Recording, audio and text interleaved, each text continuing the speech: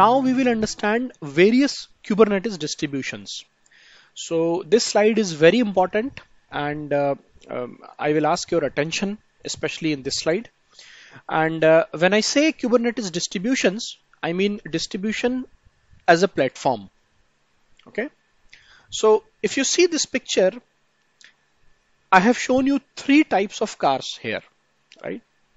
So the first one is an Uber, which is clearly visible. Okay. Not owned by you, owned by someone else, right? The second one is a private vehicle. It can be any vehicle of your choice. Okay, it can be a Chevrolet, Range Rover, Hyundai, Mercedes, Audi, anything. And the third one is a custom built car. I mean, something which is not normal. So some people have an interest to build their vehicle the way they want to show to the world, right? So this is something DIY kind of stuff, do it yourself kind of stuff, or a customized vehicle, we can say, right?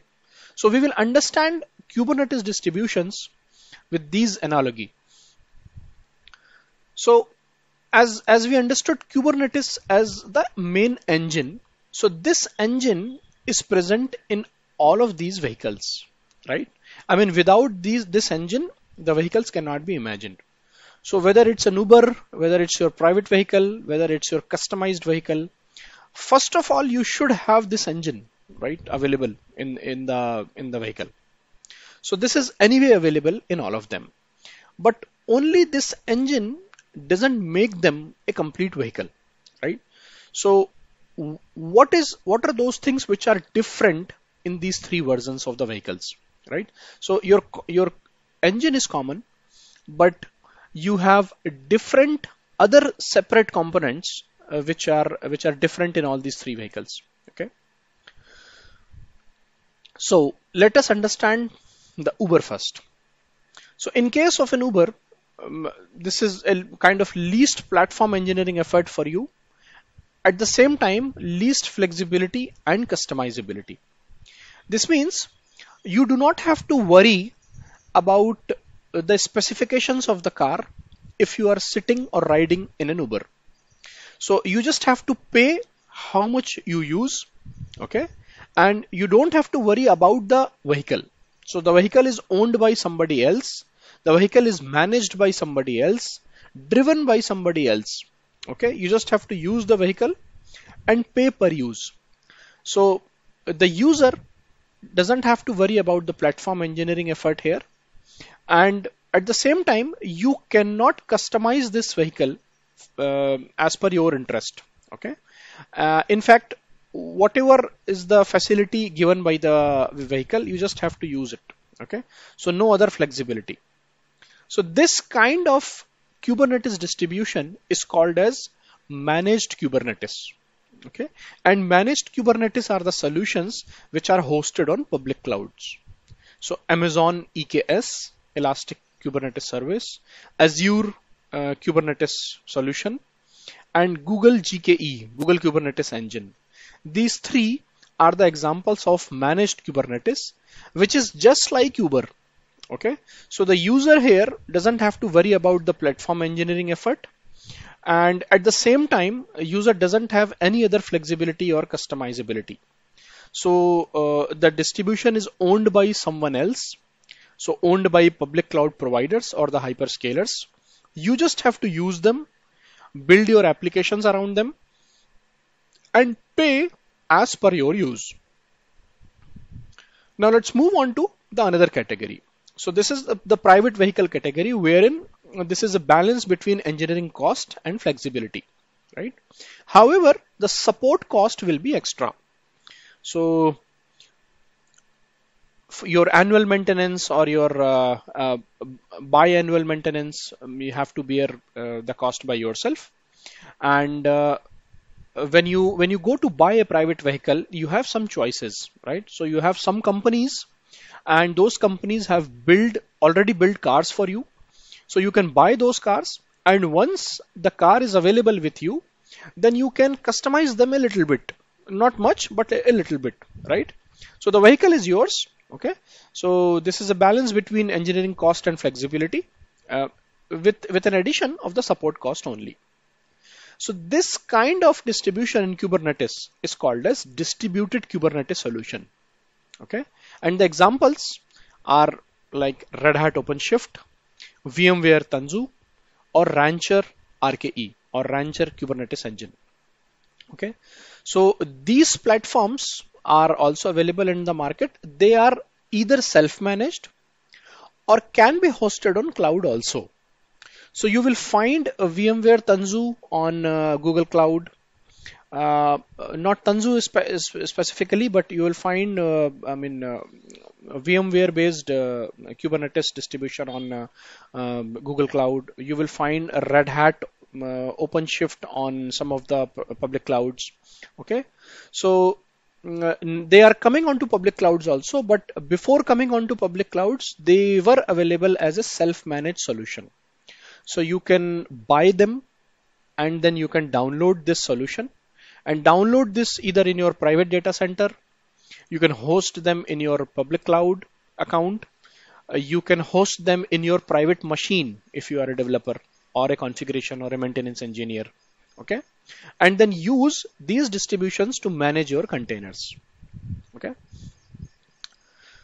So they give you a little bit of flexibility, a little bit of freedom to modify the whole solution, to add something into them like that. Okay. Once you buy it, then you have to manage it by yourself. Okay. Nobody else is going to manage it for you. So that's why the support cost will be extra. Okay.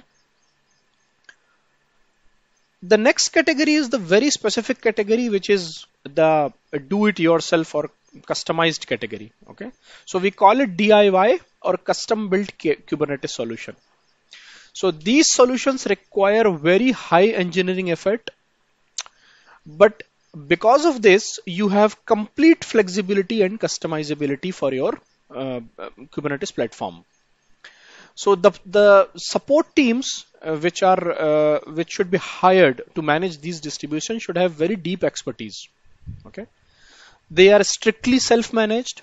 Examples of these solutions are like Nokia Container Solution (NCS), Ericsson ECCD, and Huawei CCE. Okay, now you see these are typical telcos, and they also have their own Kubernetes platform to manage telco workloads, container-based workloads on telcos, generally called as CNFs. Okay, so these solutions are strictly custom-built Kubernetes platforms. They also have Kubernetes in the core, and the additional components, the surrounding components were very specific based on the telco requirements. Okay, so very high engineering effort is required to build them. Okay, but at the same time you have complete flexibility and customizability available for you, and these are not generally available for you to download or to buy. Okay, you have to make specific requests to these organizations if you want these platforms. At the same time, support teams which are working to maintain or to manage these solutions should have very deep expertise into Kubernetes and other software components. Okay. So if we see this slide now, if I go from left to right, okay, so what will I achieve? What will I gain and what will I lose?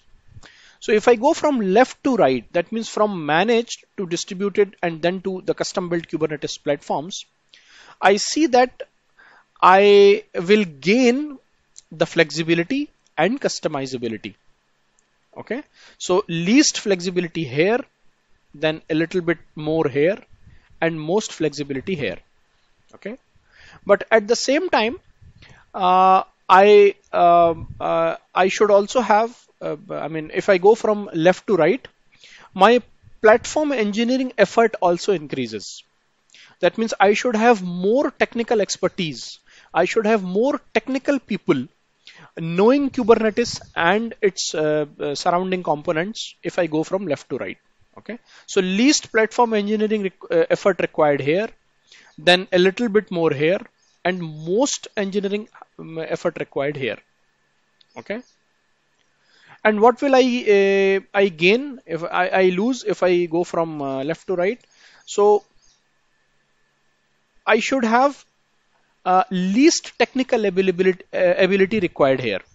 So the platform is managed by someone else. Okay, so I did not have to worry about the outages, the uptime. Okay, even I just need developers. I do not need SREs or people who manage Kubernetes itself. So this is being managed by the hyperscalers already. So I need less technical people here, then a little bit more here, and high technical expertise is required in these kind of solutions. So these are various not distributed, I mean various distributions of Kubernetes available in the market. Okay, all of them have a common task to manage your container-based workloads. Okay, but with a little bit of difference. What are the differences? You can understand from this slide now.